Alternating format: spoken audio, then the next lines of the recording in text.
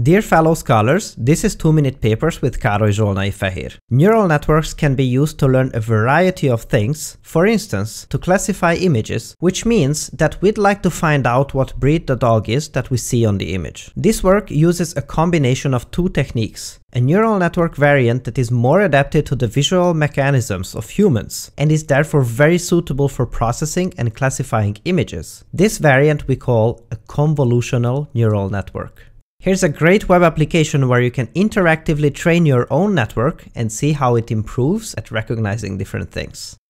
This is a dataset where the algorithm tries to guess which class these smudgy images are from. If trained for long enough, it can achieve a classification accuracy of around 80%. The current state of the art in research is about 90%, which is just 4% off of humans who have performed the same classification.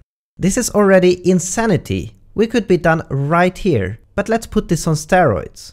As you remember from an earlier episode, sentences are not one thing, but they are a sequence of words. Therefore, they can be created by recurrent neural networks.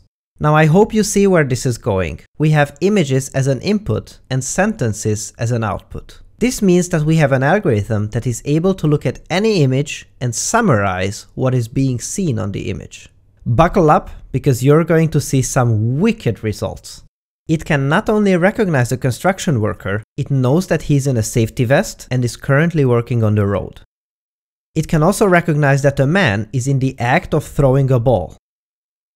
A black and white dog jumps over a bar. It is not at all trivial for an algorithm to know what over and under means, because it is only looking at a 2D image that is the representation of the 3D world around us.